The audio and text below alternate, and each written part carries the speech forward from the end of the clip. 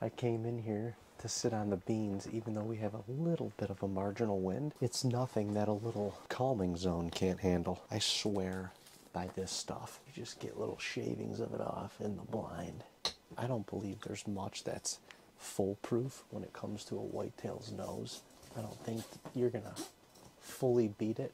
You just gotta beat it enough to be able to have time to get a shot. And this has done that for us in many instances this year. Specifically, just in Kansas, less than a week ago, we hunted.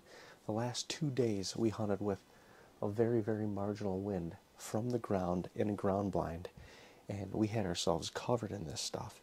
And we got a shot opportunity on the last night, and I muffed it. And the last morning, we had one read the script and literally come within 8 yards of the blind